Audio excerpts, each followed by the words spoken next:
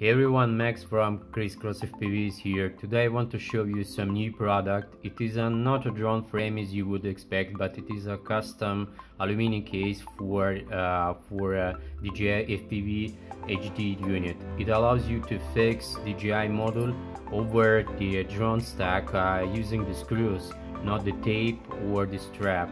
So it stays secured and it is more integrated into the drone. There are M3 30x30 and 20x20 threaded holes from the both sides of the case. As well, there is M2 20x20 for fixing smaller stacks like this Diaton Mamba. It is simple solution, yet it is requiring additional attention to the stack height and wire routing. So that's it. Thanks for watching. Stay tuned.